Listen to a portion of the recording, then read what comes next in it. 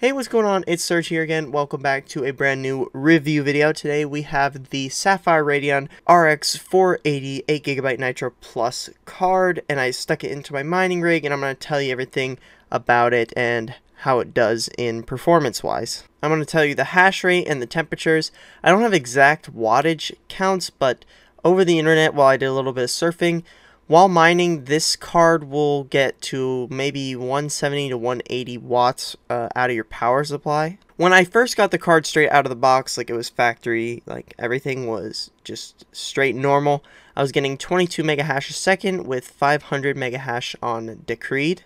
I flashed a modded BIOS onto the card and started getting about 25 mega hash a second and 750 mega hash a second on Decreed. You have to keep in mind that if you do flash a modded BIOS onto your card, it will void all warranty. Even if you follow the tutorial you find online step by step, you could still end up breaking your card and you'll end up with a big hunk of metal and plastic that does nothing. I tried to overclock the memory on the card and no change occurred. Like, I was watching some other people try and overclock this card, and what they did first is they flashed a modded BIOS, and then they went into the AMD settings, and they went over to Global Wattman, and they turned up the memory, and it brought it up like 5 mega hash. When I bring the memory up to 2200 megahertz, it does nothing. Nothing happens at all. I guess I gotta do more research into this. I don't know if it's because I'm dual mining with Decreed, because I'm getting a high hash rate on Decreed. Really high. I think I'm making a decent amount of money. I think I'm making almost the money I would making 30 mega hash a second when I get 25 mega hash on Ethereum, and then I get a 750 mega hash on Decreed. I did some research, and some people are getting 30 mega hash a second on this card.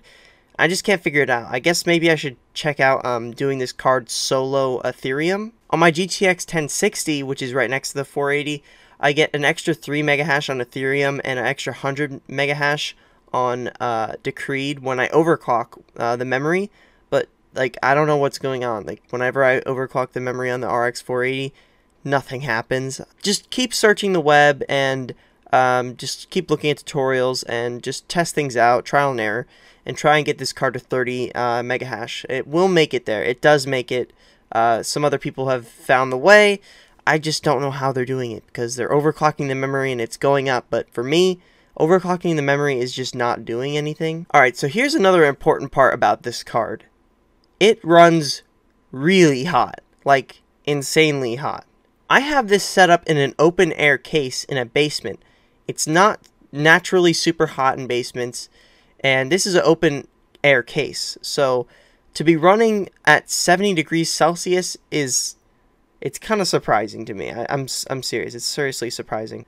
I have the RX 480 like right up against the 1060, but that's how everyone has their rig set up. It's like card to card. I probably should have maybe spaced it out more, but I don't think it matters. But I have one little fan there that makes the heat dissipate a little bit more, and I'm able to keep it at 70 degrees Celsius. The GTX 1060 runs at 54 degrees Celsius, and it's overclocked. I'm not able to flash a modded BIOS onto the GTX 1060 because NVIDIA's encrypted their BIOS on the 10 series. But seriously, even overclocking the 1060 gets like 16 degrees Celsius lower. It's ridiculous. My end goal is to get 25 graphics cards running. And that will make me just a little bit more money than I do currently at my job. And it'll get me like $170 a week, and that includes taking out the money I would get taken out for paying electric bill.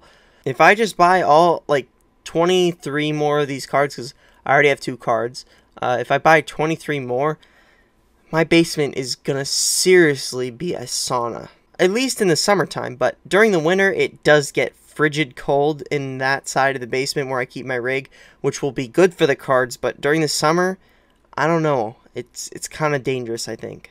Next, I plan to buy the RX 470 8GB mining edition with just that VGA port. This is able to get like 35% more efficiency or something like that. And that video is going to come up in a month or so when I save up a little bit more money. And that will be that for this video. Yeah, I hope you enjoyed this video. Definitely leave it a like if you did. If you want to know any information I didn't mention in this video about this card, definitely let me know in the comments and I'll try and figure it out for you. And I'll see you in the next one.